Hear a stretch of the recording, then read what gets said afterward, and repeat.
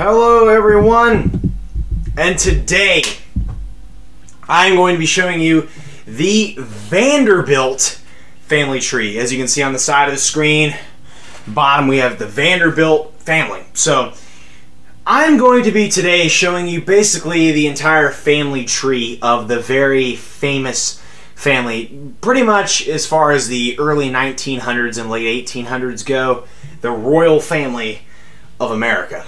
Essentially, for those of you that don't know about the railroad tycoon himself, Cornelius Vanderbilt, he was probably one of, if not the richest man in the history of the United States. One of the richest men in the history of the United States. And how did he get so rich? Well, mainly because of his railroad tycoon monopoly. This man was insane. But before we get started, I just want to let you guys know that this is a family tree video style.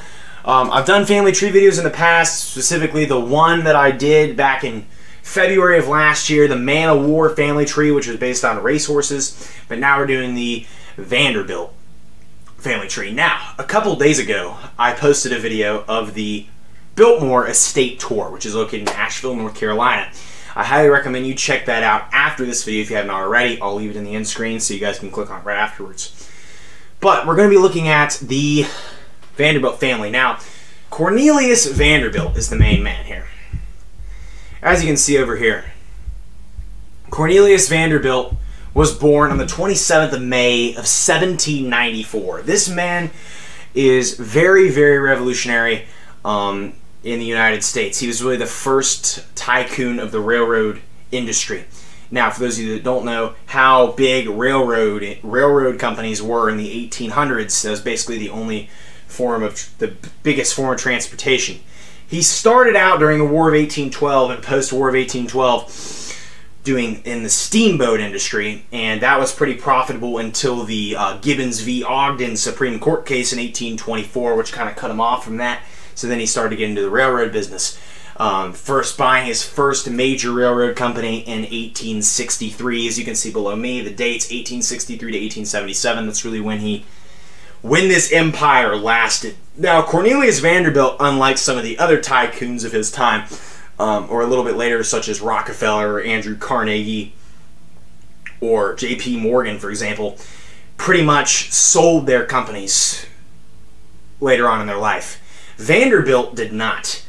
He kept the wealth through his family, and actually his family is, for generations, was able to feed off of his wealth. He gained so much money that he would actually, himself, his own net worth was worth more money than the amount of currency that was in the freaking United States Treasury at the time. That's how wealthy this man was. And basically, it made it so that way most of his descendants didn't even have to work their entire lives because they spent their entire lives using his money. And they built huge later on, but it's kind of crazy. So, Cornelius Vanderbilt, before we get into his descendants, those are the main ones we're looking at today, but we also need to go through his ancestry as well. I tracked a little bit up his family tree through his ancestors here. I just made this on Ancestry.com, so bear with me. It's not like a handcrafted family tree or anything like that. So I was able to find his great-grandparents and then going up his strict male line to see where the Vanderbilt name comes from, which you'll find out here in a second. So we're going to go through his ancestors before we go through his descendants, obviously. So Cornelius Vanderbilt himself was born on Staten Island, New York on the 27th of May, 1794, and passed away on the 4th of January, 1877 in Manhattan. So, the Vanderbilts are from New York, for those of you that didn't know. And I tried to keep living people that do not have public lives out of it just because they're private citizens and stuff. So, once we get too far down, most of these people are deceased. I believe I have one living person on this tree, but it's a public personnel, so that's why it's on there. So that's Vanderbilt. He died in 1877, and once he did, he left all his wealth to his kids and his grandkids. Now, Cornelius Vanderbilt himself, he had two parents, obviously. His father was Cornelius Vanderbilt, so technically he was a junior. But he does not go by Cornelius Vanderbilt Jr. or Cornelius Vanderbilt II. He's just simply the OG Cornelius Vanderbilt. But his father was also named Cornelius Vanderbilt. This guy, his father was born on on August 28th of 1764 in Essex County, New Jersey, and then died in Staten Island, New York City, on May 20th of 1832. So his father was born in 1764. His father was from New Jersey, and then I guess at a young age, before he had kids, he moved to New York. Now, Cornelius Vanderbilt was the third of 7 children. He was the eldest son of Cornelius Vanderbilt. In total, Cornelius Vanderbilt's parents had 2 sons and 4 daughters. Or 2 sons and 5 daughters. So we'll get into that here in a second. So his mother, Cornelius Vanderbilt's mother, was Phoebe Hand. Now there's a picture of her right there. She was born on April 15th of 1767. Hey, it's April 15th today. So today she would have turned 256 years old, but she's dead. So she was also from New Jersey. She was from Rahway, Union County, New Jersey. Today is Phoebe Hand's birthday, so that's kind of cool. She died on January 22nd of 1854 in Staten Island. So she was able to outlive a couple of her kids. So that kind of sucks. But she was from New Jersey, and both Cornelius Vanderbilt's father and his mother were both from New Jersey, and then they moved to New York. So the eldest child in this family was Mary Polly Vanderbilt, who was born in 1787 in New Jersey and died in Staten Island in 1845. And then the second was Charlotte Vanderbilt. Now, Charlotte Vanderbilt was born on December 29th of 1792 in Staten Island, New York, and died on January 5th of 1877 in Tompkinsville, Staten Island, New York. So she only died, Cornelius Vanderbilt's sister died the day after him. He died on January 4th.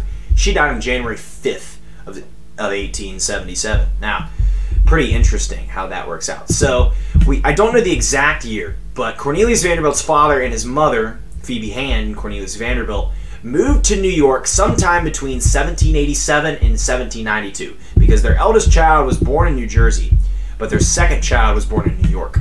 So kind of interesting how that works out. Their third child obviously was Cornelius Vanderbilt himself, born in 1794 in New York, Staten Island. The third child happened to be Jane Vanderbilt, which was a daughter. She was born in 1798. It is unknown where she was born, but most likely New York, and she passed away in May of 1866. That is her gravestone right there. Charlotte Vanderbilt, all we have is her obituary. Eleanor Vanderbilt, we don't know anything about. This was the next child. She was born in 1804, January of 1804, and died in April of 1833. So she only lived to be 29 years old. Something must have happened to her that is unknown. And then the only other son of these guys is Jacob Hand Vanderbilt. Hand obviously comes from his mother's maiden name, Jacob Hand Vanderbilt. He was born in 1807 in New York and died in 1893 in Stapleton, Staten Island. March of 1893 is when Jacob Hand Vanderbilt died. And the last child is Phoebe Vanderbilt, and she was born in 1810 in Richmond City, Staten Island. Died in April of 1885. So that is Cornelius Vanderbilt's immediate family, basically. None of his descendants. So we're going up the line here. We'll get to his spouses once we get back down to him. So we're just doing immediate family.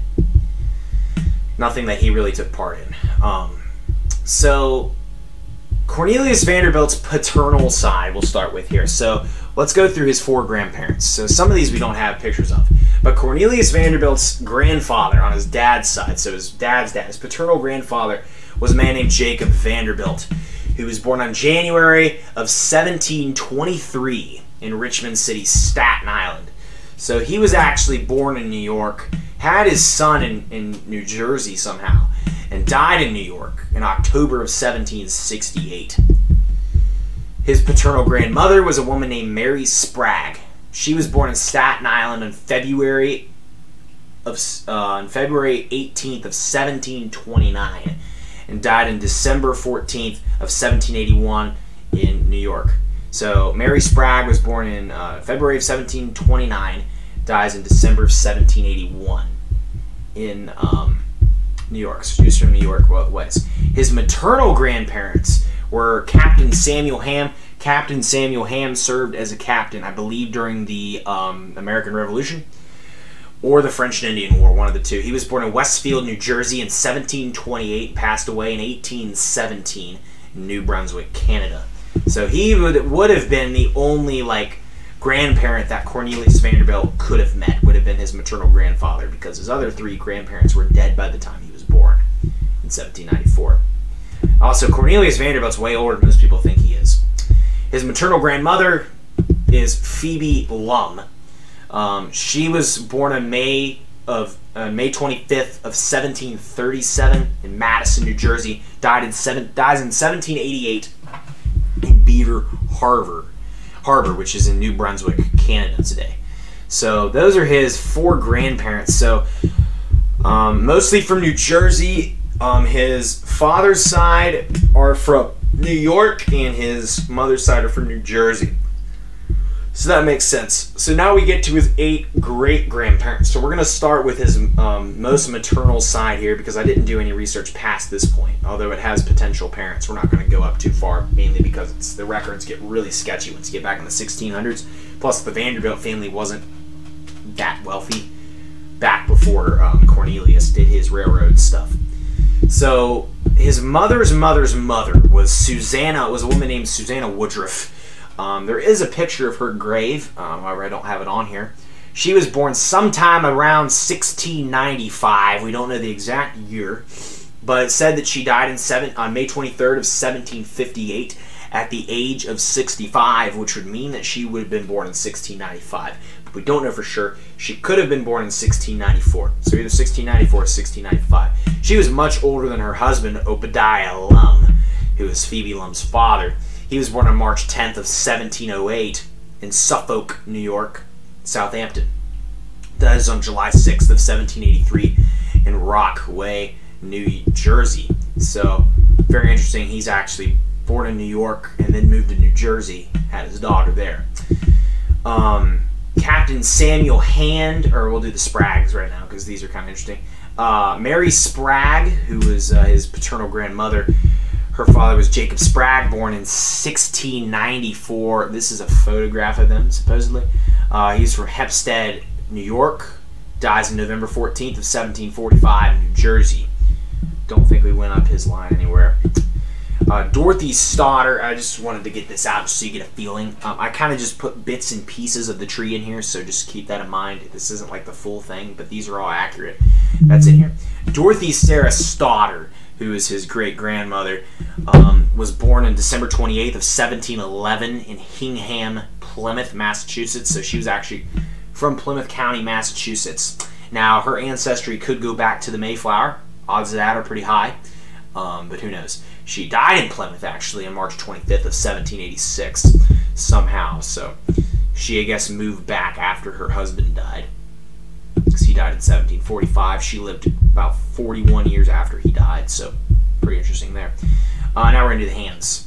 Now we'll do those after this. So Cornelius Vanderbilt's male line here.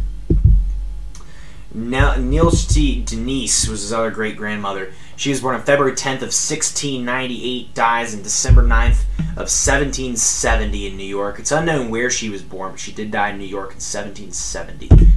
Very interesting there. Didn't go up that line there. Jacob Vanderbilt was his great-grandfather, strict male line, great-grandfather, direct male line with the Vanderbilt name. He was also born in New York in 1692 and dies in 1759 in Staten Island, December 14th of 1759, Staten Island there. So if you get up his male line here, we get to the name, the Vanderbilts. So Jacob Vanderbilt's name was changed. He made it, as most people did coming over to the United States, made their name, coming over to America, that were not from England, tried to make their name sound more English. So his father was Eris Jans Vanderbilt. Literally, 3 separate words, Vanderbilt. And that is where the name Vanderbilt comes from. They just combined it all into one word. But it used to be 3 separate words, Vanderbilt, which is Dutch, for those of you that don't know. Now, Vanderbilt, this was the first guy born from the European. He was born in 1653 in New Utrecht, Kings, New York, in 1653. So he was born in New York in 1653, so he's going back real far. He died about 1715 in Flatbush, New York. So that's all we know about him. It's unknown who the mother of Jacob Vanderbilt was. But Jan A. van Artsten Vanderbilt was born in 1615 in Debilt, Utrecht, the Netherlands.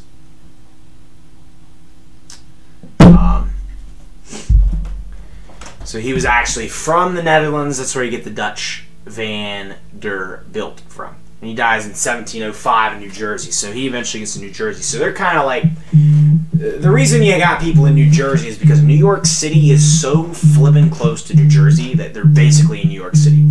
New York City is almost pretty much in New York. What's going on? Where is...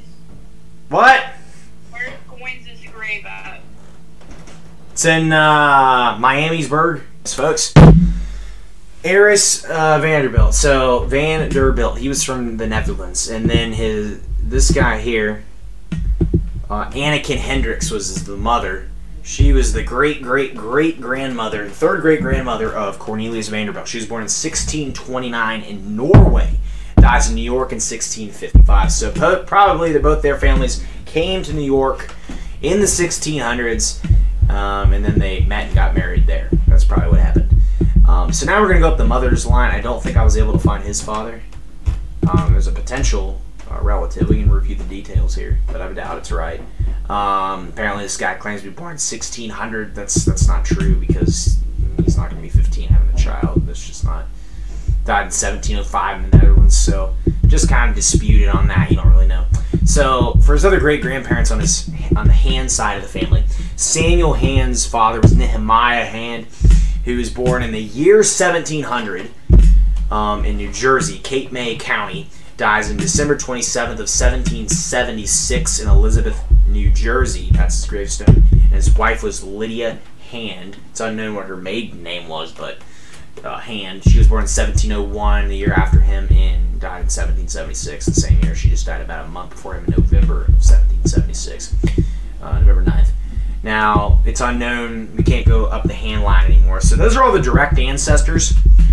Cornelius Vanderbilt that I could find is tracing it back to the early 1600s in the Netherlands. So basically the Vanderbilt name is Dutch. So there you go.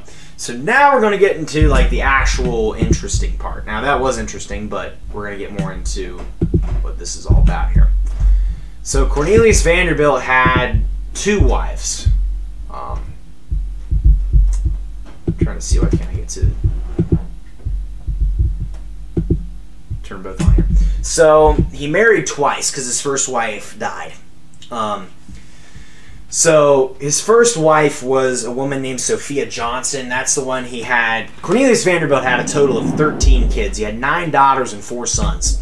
But he had all of his kids with his first wife, Sophia Johnson. She was born in 1795 in New York. Dies in New York in 1868. So he was still alive when she died. So he actually got remarried again to Frank A. Crawford, who was a very young girl, basically, at the time. His second wife was younger than all of his kids. Yeah, that's kind of... But January of 1839 is when she was born, and then 1885 was when she died. So she didn't live much long after him. She died relatively young at the age of, like, 46, so she was pretty young. But Cornelius Vanderbilt, here are all of his children here. I'm not going to go through like all of the dates and stuff because I don't want to bore you to death, because it's 1829, 1838. You can see the years for himself. I'm just going to go over what's important. Now, I only traced down his grandchildren through his eldest son's line, because through all of his daughters, of course, because they're women, they don't carry that Vanderbilt name down with them as they get more offsprings. It's only going to go through the sons. But out of Cornelius Vanderbilt, although he had 4 sons, only his eldest son actually had kids. None of the other 3 had any children. So, his eldest child was Phoebe Jane Vanderbilt, who was born in 1814. They were all born in New York. Just keep that in mind. She was born in 1814.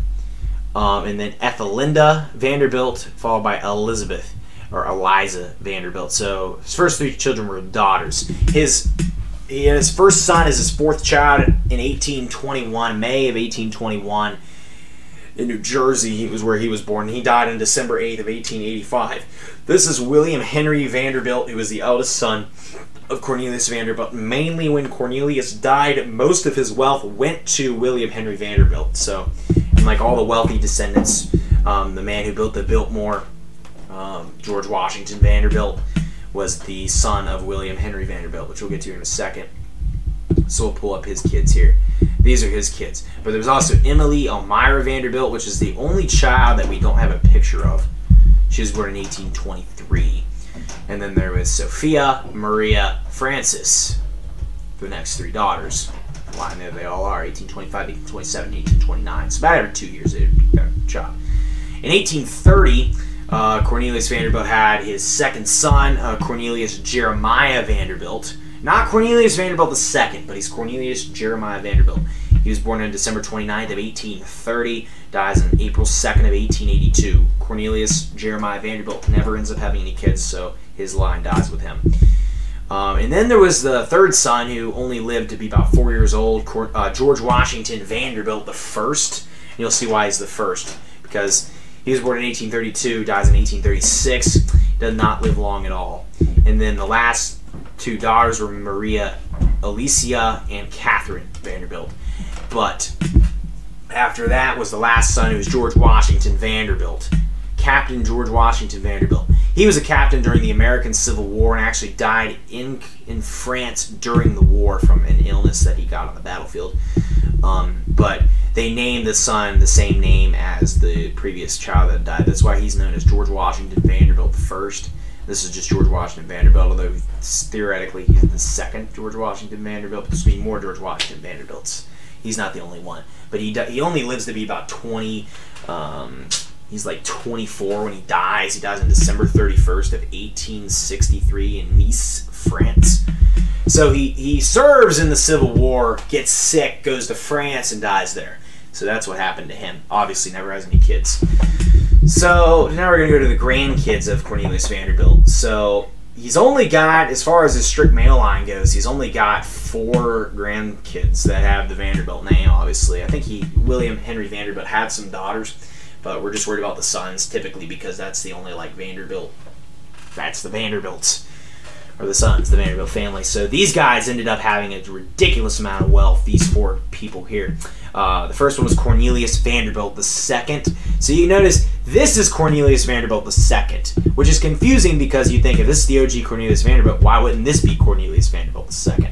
And actually, his father was Cornelius Vanderbilt. So shouldn't he just be Cornelius Vanderbilt II? No, because he's the OG and they don't count him.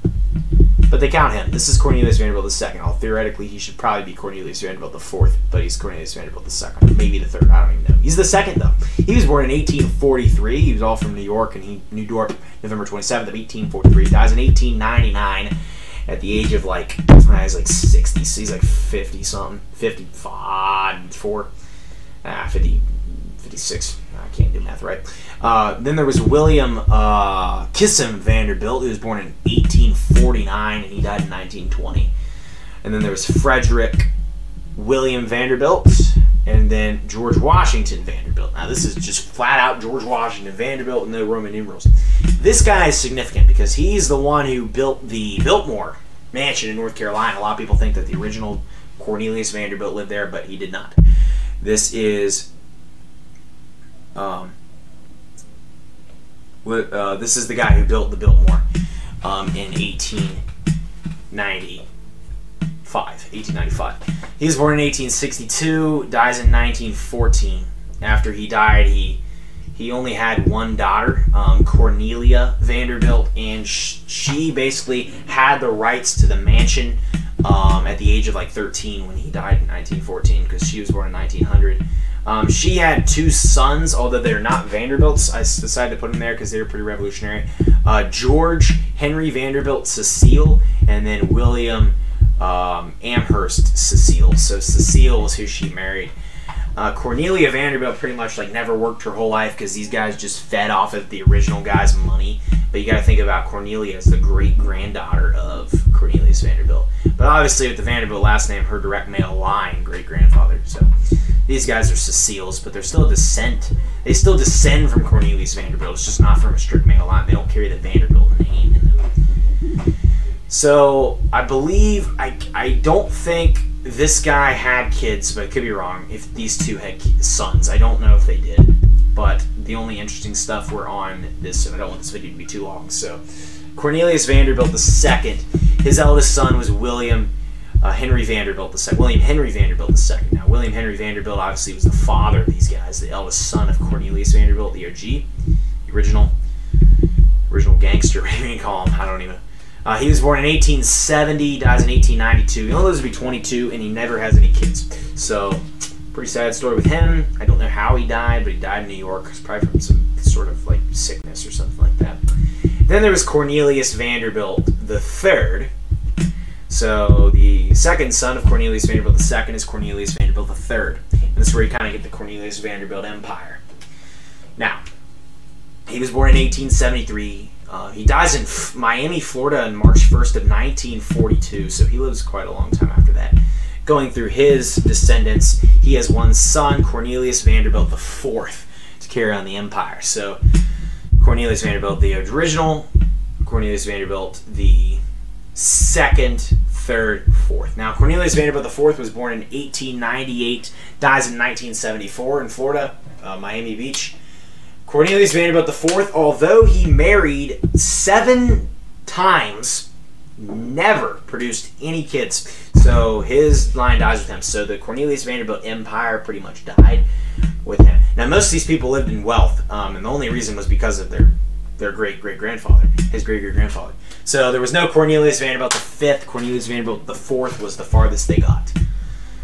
Kind of a shame, especially because he had 7 marriages. He never even had a kid with any of his wives, which was kind of crazy. I don't know what I'm saying, guys. So anyway, but yeah, he married 7 times, never had any kids. The third son of Cornelius Vanderbilt II is pretty interesting because Alfred Gwynn Vanderbilt, he was born in 1877 in Manhattan, actually was, it's kind of interesting how he died. So he died on May 7th of 1915 at sea. Now this guy was actually on the Lusitania.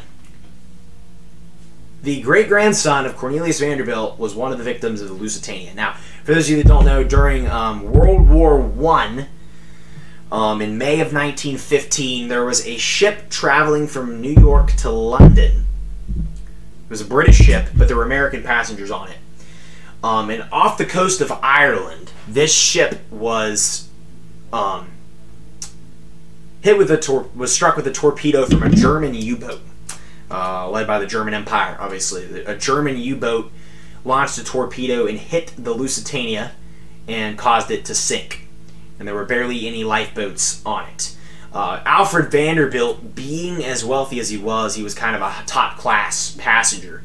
So he kind of got to get to the lifeboat first. He gave it up so he could let some children on to the boat. And he saved their lives, but he, in the process, lost his life. But he was helping a lot of people get onto the lifeboats. That ship disaster killed about 120 people. And that is what caused the United States to declare war on the German Empire, basically getting us into World War I. But that happened in May of 1915. Alfred Gwynn Vanderbilt was tragically killed by that attack, which is pretty interesting when you think about it, because he's really the only guy of note that I could really think of that was on the Lusitania. So pretty deadly attack there. That was just 3 years after the Titanic, so pretty interesting how that works out. Although obviously there's differences because that was actually meant to happen. Unlike with the Titanic, way more people died, and it was not really an attack. It was just like they just accidentally sunk. But the Lusitania was strictly one of the deadliest ship disasters as far as like it was during World War I. And the main reason the German Empire sunk it anyway was because they were going against Britain, but there just happened to be American passengers on the boat, which ticked us off, and that caused the United States to declare war on the German Empire. Anyway, Alfred Vanderbilt's eldest son, William Henry Vanderbilt III, actually served as the governor of Rhode Island from 1939 to 1943, I think. One term. I believe it was 1939 to 1943. Could have been 1937 to 1933, but 1943. I don't know. But he was a governor of Rhode Island back in the 1930s and 1940s. He was born in Staten Island, New York, in November 24th of 1901. He dies in 1981 in Massachusetts. So, but he does serve as the governor of Rhode Island. He also serves in World War I, I believe, toward the end of it. I don't know for sure, but I think he was in the military. I believe. But don't quote me on that. But I know he served, I know he was in the military. I don't know if he served during a war, but he did serve as the governor of Rhode Island, and that was like the biggest thing that he had going for him. Obviously, with all the money, he could definitely fund a campaign. Pretty intelligent guy, probably, too. Alfred Gwynn Vanderbilt II was the second son. He was born in 1912 in London, England. So he was actually born in Europe. Dies in Nassau, New York in 1999. And the third son was George Washington Vanderbilt III. And I'm guessing that this was George Washington Vanderbilt the second, which would make this guy George Washington Vanderbilt the first, although this was technically George Washington Vanderbilt the first. I don't know what they're doing. The Vanderbilt family is not good with Roman numerals, so let's just get that out of the way. He lived from 1914 to 1961. Not too much to say about him, but he never had any sons, I don't think. Alfred Vanderbilt II had two kids of note. Wendy Maria Vanderbilt, right here, was his daughter. She just died back in 2016. She was born in Beverly Hills, Los Angeles. So she had a pretty big role there. And then this other son was Nicholas Hardy Vanderbilt, who lives from 1958 to 1984. I don't know what exactly she might have been a movie star. I don't really know for sure. And then there was Reginald Vanderbilt. Reginald Claypool Vanderbilt. He was born in 1880, dies in 1925, Rhode Island. Now, he is the grandfather of a pretty interesting guy. The only living person I have on here. So his daughter, he had two daughters, Kathleen Vanderbilt, 1904 to 1944. She's not very known, but she was from New York. She actually died in Cuba. But his second daughter was a model, Gloria Vanderbilt. Now, she obviously grew up not really like, you know, living off of her great-great-grandfather's wealth, just like all the other Vanderbilts did. She was born in 1924. She just died in 2019. She was a model back in the, like, way back, like 70 years ago. But she was pretty famous throughout her life. And then her son is a man named Anderson Cooper. He was a CNN personnel, and he might still, I think he still is, but he was pretty popular back in the day. He's still alive. He was born on June 3rd of 1967. He's 55 years old, so he is actually a descendant of Cornelius Vanderbilt, for those people that know him. He was pretty popular back in the day, from my knowledge, but he was the son of Gloria Vanderbilt. He's pretty well known of that, but obviously doesn't carry that Vanderbilt last name. But Anderson Cooper, he's a kind of like a television guy, well-known household name pretty much for some people, or for the CNN broadcasters. So that's pretty cool. He is a descendant of Cornelius Vanderbilt. But he actually kind of had to work to get where he was at, because by the time he was born, the Cornelius Vanderbilt's wealth was kind of lost with, because a lot of this family just spent all of his money, especially like George Washington Vanderbilt, building the Biltmore. It's multi-$100 million to build that. Just insane. I mean, even for back then, equivalent today, like, my God. They just blew all of his money. The richest family in the United States went broke in a few generations, which is kind of sad. They could probably still have the wealth today, but just because most of these guys never worked. Just because of that. And they're in nice suits and stuff. You think they'd hold good positions, which they did, but like they never really worked. They just had all that money. Especially these his daughters and stuff. I believe some money probably went to them too, but mostly went down this line just because his son had kids. So that's kind of how that is. That's the family tree of Cornelius Vanderbilt. Checking out a few of his descendants, kind of telling some stories on his ancestry and stuff like that. So that's a quick little video. Let me know what you guys think. If you want to see more videos like this in the future, I can do it for some other families. I just thought the Vanderbilt family was kind of relevant because of the video I just posted, and then I thought it was pretty interesting. And the Vanderbilt family is pretty well known. So let me know what you guys thought about that. And with that all said and done, be sure to, or I'll see you guys next time. Be sure to comment, like, subscribe, and I will see you guys next time. Goodbye. Wow.